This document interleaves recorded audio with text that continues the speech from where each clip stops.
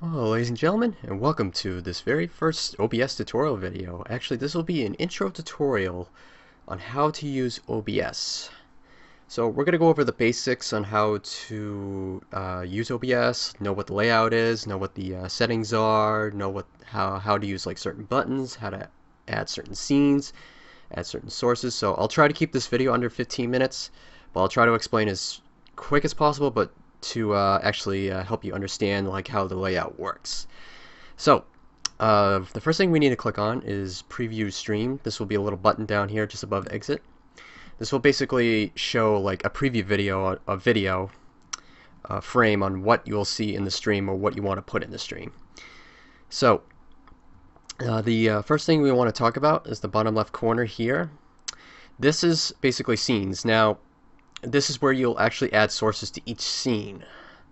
So let's say we rename this scene as the main stream. All you do is basically right click and then just rename pretty much. And then we do the same thing for this one. We can rename this as like the Be Right Back screen if we wanted to. So as you can see in the main stream, it fades in and out every time we switch a scene. And then basically all we do when we add sources, we just right click add, and then we can either add a window capture, a monitor capture, an image slideshow. We can add global sources. So for example, if you set like a camera or send like a game or something, you can add as a global source, which is the main source of the whole stream. You can add text, CLL browser. Now this is another tutorial video I'll explain later. This is how you get Twitch alerts to work with OBS, or actually using NightDev, or yeah, so either Twitch alerts or NightDev. You can use CLL browser for that, but that's another tutorial video later on. I'll explain that. Direct show audio source, that's another plugin. Again, I won't go over that because that's just a plugin I just installed. Video capture device and game capture device. So again, once again, the video capture device is if you want to use a capture card for like Live Gamer Portable to Elgato, using the Blackmagic Intensity Pro, you can definitely use this. Game capture, that's if you want to capture your PC games, or you can use it to capture like Windows for like Curse. If you have Curse Voice or Skype, you can use that as well. You can change the order to move the sources up and down, but I know the keyboard shortcuts for those. Position and size, again, I'll explain that a little bit later in Edit Scene. You can remove and rename each source, and you can click on Properties to change the window, the monitor capture, all that stuff. But I will explain that a little bit later. So, the way to move a source down or up and down, for example, I have Facebook text. Let's say if I want to move that up and down, you press and hold Control and up. You can move the sources up and down in which order. As you can see, the logo disappears below the banner. I want to put it above the banner, so that's what it looks like when I put it above. So that's basically learning how to use how to control the sources, or where you want to put it into the OBS screen so you can move it up and down. So that's how you move the sources. So I taught you how to add the sources. Now, so let's for example, let's capture a window. Let's see. Let's go right click, go to properties. Let's capture this window. Let's capture my XSplit. Basically, we want inner window, anything inside. Now, the entire window, that's more for like videos maybe, or something like a website if you want to use. I usually just use inner window. I just don't use entire window. You can capture the mouse cursor if you want. You can have that checked. You don't have to actually capture the mouse cursor. Like sometimes you don't have to, or sometimes you do. But it's up to you if you want to use it. You can use capture later windows. Again, that's I think that's for like if you want to capture like certain certain websites, I believe have that. You can capture that. Compatibility mode, I usually don't check those anyways. Leave the gamma, use point filtering alone. I never touch those. The sub-region. Now you can use the sub-region to select a region within XSplit. So let me actually bring this over here and bring this. Oh, never mind.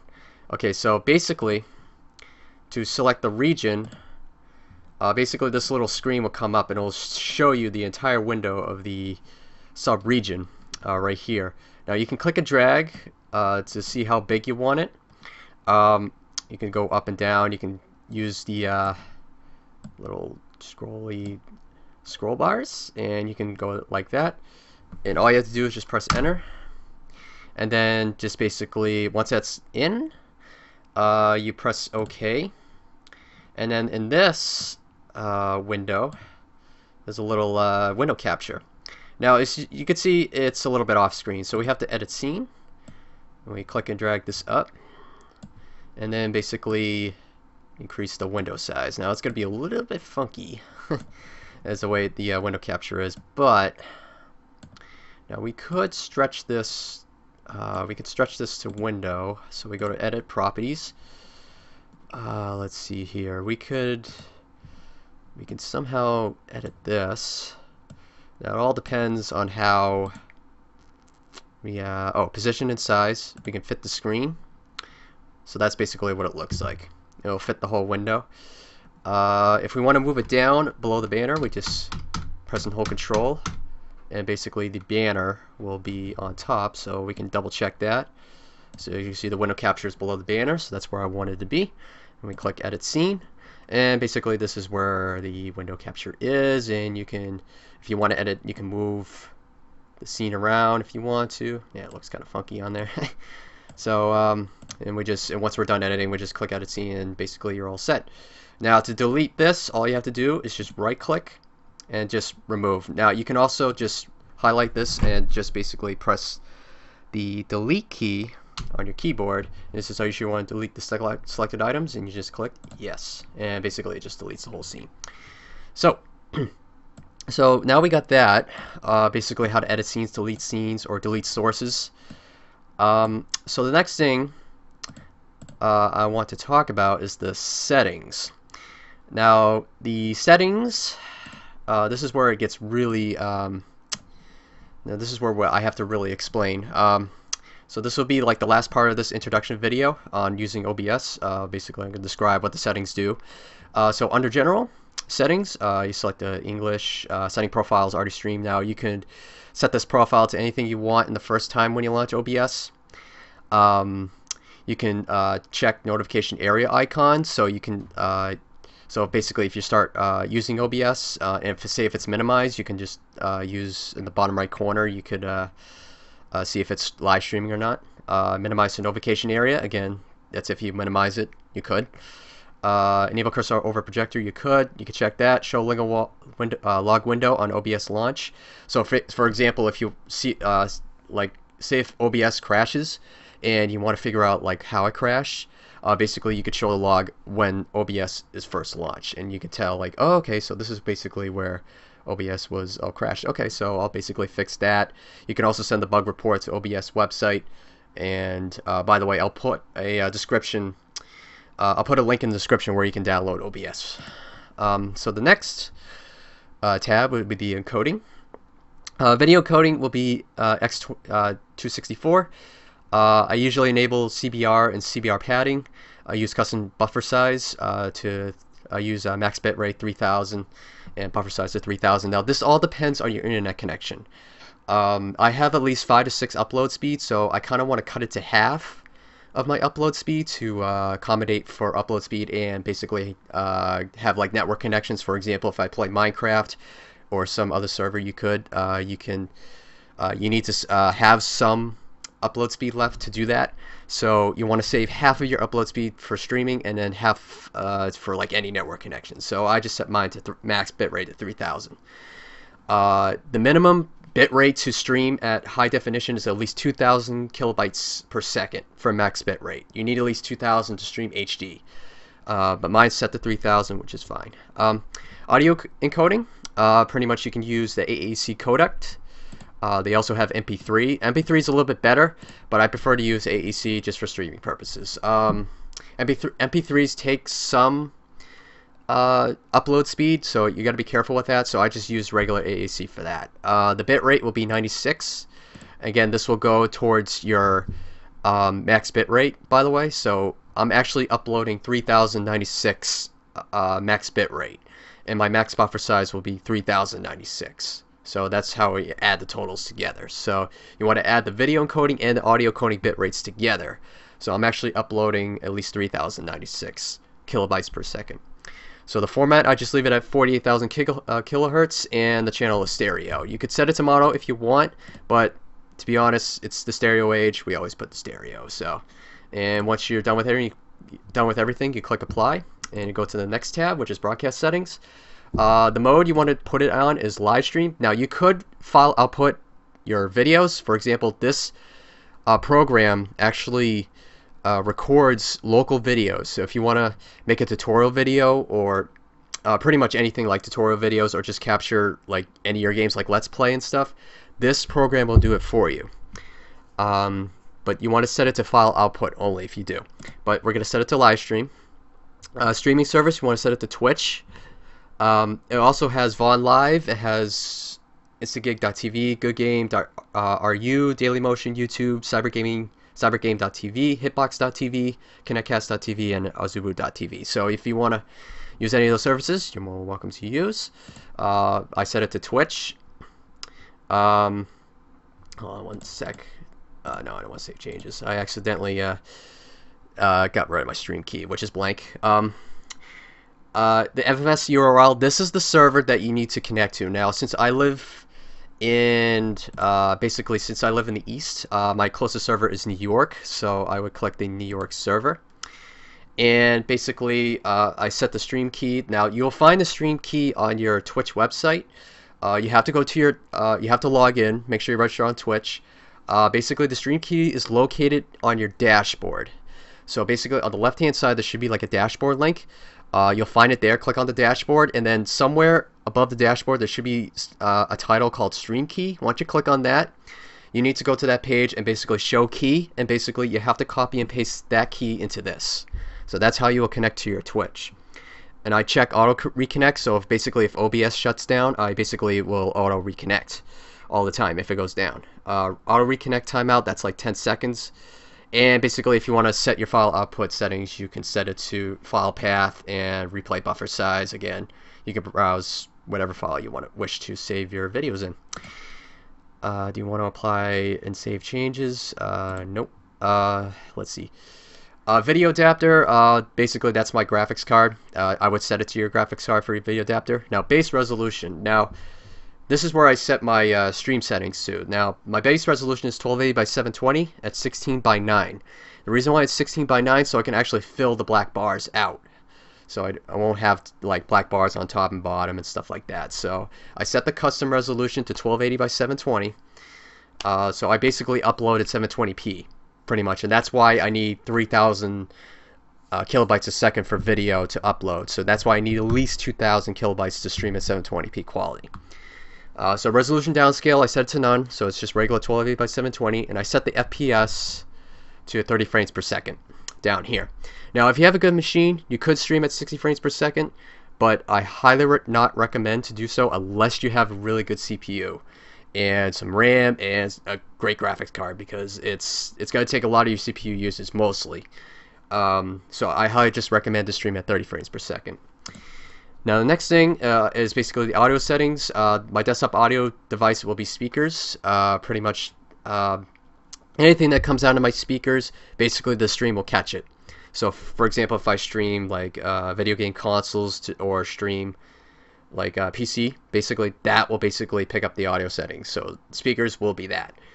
The next option will be the microphone. This will be your default microphone. Now since I'm using my Blue Snowball mic as my microphone, basically I will use it as that. Now you can set it to any microphone you want.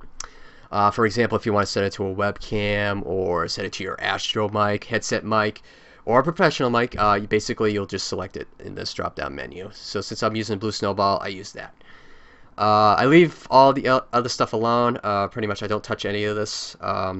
You can use the push to talk if you want.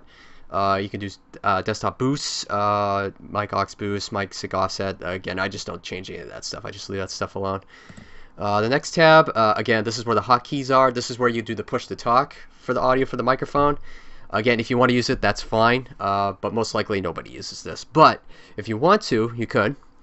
You could set it to use the push to talk, and you can do push to talk 2, and mute your mic and stuff like that. Broadcast, same thing. You can start, stop streams, start recording, stop recording, replay buffers, and stuff like that. It's all right there for you. Now in the advanced tab, this is where it gets really important. You want to use multi-thread optimizations. Multi-threading is basically using multiple cores to stream, which I want to. Basically, this will help keep my video buffering and stuff like that, so it doesn't like go overboard and stuff like that. It doesn't lag all the time. So, and this is where you have to set your process priority class. I set it to high. The only reason why I set it to high is because I want to make sure that my processing priority is on streaming. So I want to make sure my processor focuses on OBS when it's streaming. So I set it to high. My scene buffering time is 700 milliseconds, and I allow other modifiers, the hotkeys. Now the video, okay, the X264 CPU preset, I set it to very fast, only because I'm not too comfortable streaming at like, for example, fast, medium, slow, or slower. Only because basically, if you have a beast machine, like a beast CPU, I highly recommend to go either fast or medium. Maybe slow if you have a really, really good CPU. Like an overclocked CPU would do fine with these, but the default setting should be very fast. You shouldn't change this at all, by the way. Encoding profile should be still main, but the keyframe interval you need to change. I usually just set it to 2 seconds. So for example, if I play FPS games or mostly just FPS games or high, like intense games, like fast motion paced games, you want to set the keyframe interval to 2 seconds. If you play action adventure games and set it to 2 seconds for keyframe interval, that is fine. I just set it to 2, so just in case I play like high fast motion games, I want to set it to that. And so basically the FPS or high motion games won't lag as much. I use CFR, I check that, and pretty much everything is all set. I don't change anything else. And I go to the quick sync encoder. You pretty much don't have to change any of this. Browser, this is where you can change like general one-time instance CSS and templates for OBS, but again, I don't touch any of this. And microphone noise gate, if you want to use this, you could check it and basically test the thresholds on your microphone. You don't have to use this at all if you don't want to. That's up to you. I don't ever use it, so most likely everybody can hear me perfectly fine on microphone. So that is basically the settings for OBS. I hope this makes a little bit more sense. Let me start the preview. Now, basically to start the stream, you just click Start Streaming right here. If you want to start recording, basically you start recording here. You can start replay buffers and recording and replay buffers if you want in the drop down. And basically the global sources, again, you can add, remove, rename any global sources. So for example, if you add a cam, capture card, browser, anything, basically the global sources will basically be put here. So for example, if you add new scenes, you can quickly go to your global sources and add it quickly. Instead of like right-clicking the source and then add the source and then blah, blah, blah. So the global source will be there and you can add it to the scene quickly. So that'll be very useful. And the plugins, basically this is where we'll have all the plugins shown here. Now in the next tutorial, I'll be describing how to use the CLR browser plugin. This is basically will show like Twitch alerts, for example, if you want donation alerts, subscription alerts, follow alerts, and hosting alerts for Twitch alerts. You can use the CLR browser plugin. Again, that will be in another tutorial video. This basically will show only the basics of using OBS. So thank you all for watching. I hope to see you guys in the next video, which will be the CLR browser plugin video. I'll catch you all later.